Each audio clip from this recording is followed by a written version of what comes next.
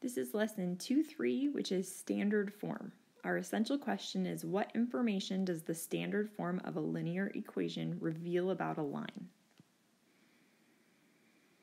So our first example says that Hannah will spend $150 on music festival tickets.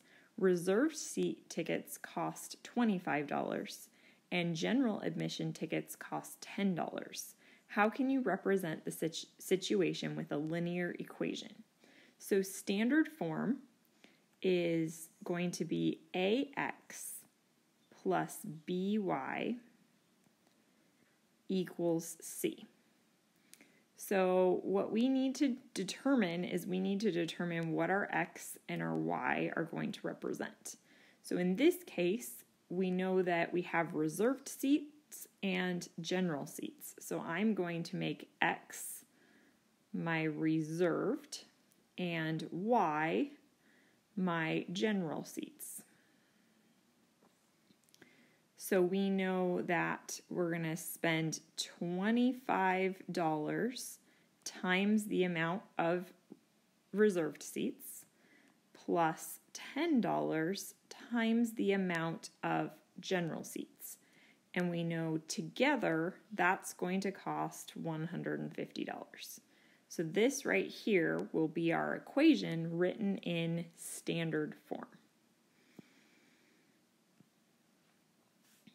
Okay, the next thing is, how do we graph when we're in standard form?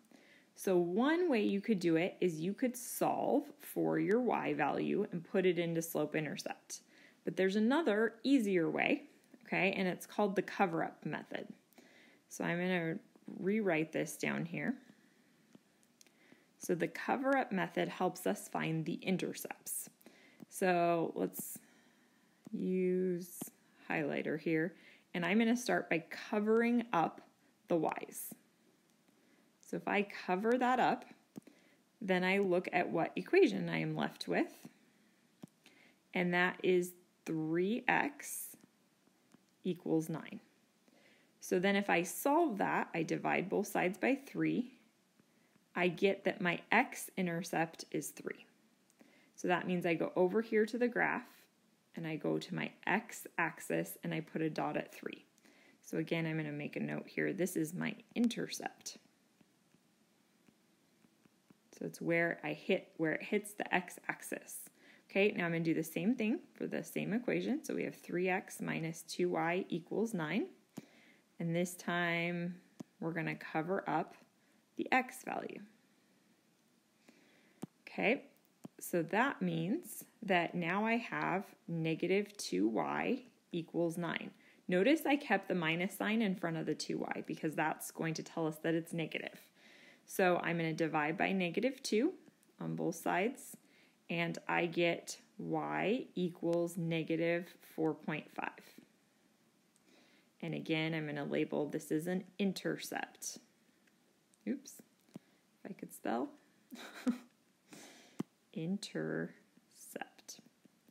Okay, so now I'm going to go to negative. So again, this is my y. So I'm going to go to negative 1, 2, 3, 4.5 and put a dot. So then what I do with those two dots is I connect them to make my line. So that is how we graph using the cover-up method. So in some ways, this is a little bit easier than trying to solve everything and set it equal to y. Okay?